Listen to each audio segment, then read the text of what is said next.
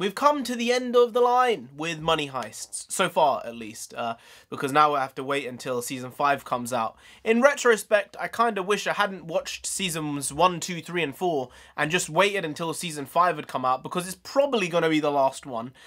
This is going to be spoilers, by the way, in some regards. I wish I just waited until the 5th season had come out, which is probably going to be the last one, and then I just binged them all in the space of a month, because now I've watched all 4 seasons so far, and I have to wait like 18 months now to watch the final one. And I know in 18 months time, I'm not going to be as hyped for it inherently, because I wouldn't have watched it for 18 months unless I rewatch the entire show, which I might do. I might do in that time span, but it's not going to have that same feeling and effect. Like, you've had such a concentrated amount of time with all these characters, and now that there's such a big gap between where we are now and where the show's gonna actually air, it makes it feel a bit like you're gonna not have that same type of reaction and that gut feeling that you do with a lot of the characters. But Season 4 and Season 3, I have to give a clap, or I have to give a clap, because I thought it was just gonna drop off after Season 1 and 2 had finished. I was like, Season 1 and 2, the way it ended, I was like, that's it. That's it, that's the show, a really good 2-season show, and then it's like, oh wait, there's 3 seasons. What the hell are they going to do in Season 3? Someone has to get caught. Someone gets caught. But then there's Season 4. It's like, wait, what are they going to do in Season 4? Well, they're going to just rob the bank. But this time they're going to rob the gold from the bank.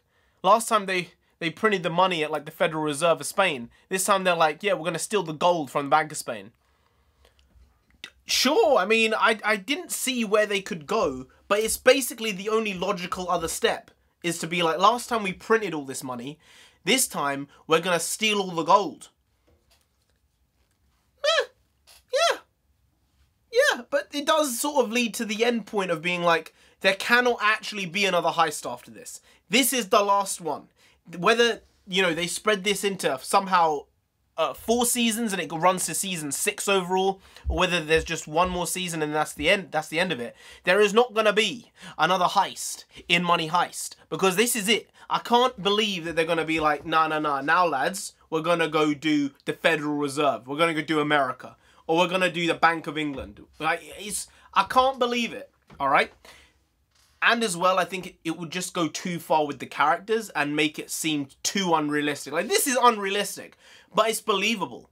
If they do another heist now, this is like a no-go. This is like, you took it a bit far and you spread it a bit too thin, and the shine sort of goes away a little bit. The story, thankfully, is really, really good. And I think the main thing that makes that work is that it's been thought out really well. There aren't really any plot holes, which is a big problem in these types of, you know, very intricate shows, specifically to do with timings and when things happened. But the characters are what make it special. It's the interactions and the way they've written everyone to have such dynamic and interesting and unique reactions and interactions with other characters. Because there's not one boring dynamic in the entire show. There's not one. There's a little bit of pizzazz in everyone's interaction with everyone else. And I think that's something that a lot of shows should take notice from, because in most cases there are dull characters or there are dull relationships between people, and sometimes it just doesn't work. But with this show, every single relationship is something special and something that makes you think about what it could mean to other relationships. I'll get to the big one, which actually got the emotions going and got like the feels like tingling. I was tingling all over. When Nairobi died, I said spoilers. I swear, I wasn't expecting it because of the amount of shit she'd been through. She'd almost been killed twice already. And then she actually gets killed the 3rd time. It's a bit ridiculous. I didn't really want it to happen. I appreciate they did it because, again, it shows stakes in the show. But they could have just killed someone else, man. She's got shit to live for. Everyone has shit to live for, I understand. But, like, you could have just killed Tokyo. You could have just killed her. Like, Nairobi is, like... She's like, the sweet one. She's, like, the one who everyone likes because she's the best. Apart from when she keeps on talking about matriarchy, which is a bit weird. Other than that, like, she is, like, very, very characteristically noble and kind, and there's a lot of good characteristics to her in relation to a lot of the other members of the group. Just, oh my god, Helsinki's reaction to it as well. Whew! Whew! Damn. And Palermo, you little shit, it was all his fault basically. He started this whole shenanigans. He made this happen, and I was not happy about it. I really wasn't. I wasn't. And the stuff Rio's gone through, and his relationship now with Denver and Monica, and Arturito, man. Arturito, you bloody slimy little shit. You knew that he was that type of person, but like, he just got confirmed. He's that type of person, and I don't like it. He's the type of guy, I see him in the street and I know what he's done. I'm tripping that guy. I might even go further than tripping that guy. But stuff would happen in the street between me and Arturito, you know? So again, characterization, very good, because you have a visceral, repulsive feeling towards him. Le Professor, and Lisbon. Shenanigans going on, alright? In that episode where Lisbon got killed, I was like, wow, this just got real serious real quick. And then it turned out she wasn't dead. And I found that a bit of a cop-out when it was all just a play by the Spanish intelligence, that they were going to pretend to kill her. That way the professor would do rash things and it would look bad on them. I thought that was a bit cheap. They explained it as the show went on and I was more okay with it. But at the time, it was like shock for shock value's sake. And it didn't really hit me in the same way as like Nairobi's death overall, because Nairobi actually died and Lisbon didn't die, and when you found out she didn't die, it sort of took away from it. But then it's all part of like a plan in some ways. But just like I say, the intricate storytelling here just makes this show super watchable. And if I was on my ones, I might have like watched this entire 4 seasons in the space of like a week.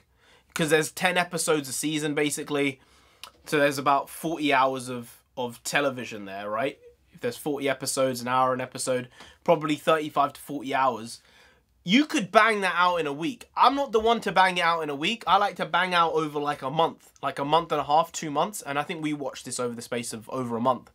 But if you're that type of binger, you could get this done super quick because it just pulls you in and it makes you just want to sit there and click next and click next and click next and click next. And then Netflix will come up and say, hi, we're worried. Are you still watching? And you'll say, and click next and click next and click next, because it's just a show that makes you want to watch the next episode. And it's like an episode turner and you want to see it again because of the cliffhangers every single episode leaves you off on. So the point is, Money Heist, surprisingly good. Wish now I hadn't actually watched it until the show had been fully finished, because it's going to come round again, and I don't know. I might rewatch the entire show. Realistically, I'll probably rewatch the entire show. There's not that much good television around. They used to be. I think we were in a golden age of television like 7-8 years ago for about 5 years, up to like 2016, and then it sort of just fell off, 2017. But this is a standout show for me. Definitely stand out. Netflix, good job. I like it. I like it. If you know, you know. Anyway, guys, if you did enjoy this video, please like, share, comment, and subscribe to the channel down there. If you didn't, then I don't know. All right, Le Professor, a professor, will come after you. Remember, he is Chuck Norris with glasses. I mean, I have glasses, but like, let's play, not play. I'm not Chuck Norris. I can't do those things. But yeah. Chuck Norris with glasses, man. Spice. Ultra spice.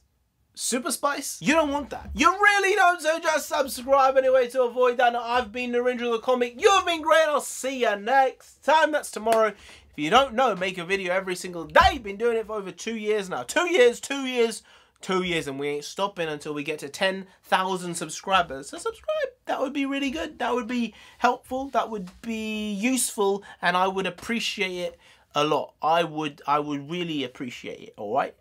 Thank you very much. So I'll see you again tomorrow, because I will be here with some more quality shitty content, because that's just what we do, guys.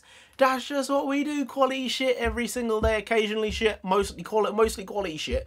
But occasionally, I have to be fair, it's shit. This video, I'm sort of feeling like super tired, if you can't tell. Just no sleep was had. So, 0 sleep. I think I actually slept for about 2 hours, I think. So, I'm working off 2 hours sleep in about 28 hours. So, I'm getting through it. But, yeah. Never not here. Even with that. Never not here. But remember, in the meantime, stay safe, stay inside, and subscribe. Stay safe. Stay safe. I'm slurring because I'm tired and I'm losing my mind. Stay safe. Stay inside. I know it's hard, but this quarantine will be over and we will be able to do shit with our lives, alright? And subscribe most importantly. But I will be here again tomorrow. We meet tomorrow. See you tomorrow. Skadoosh.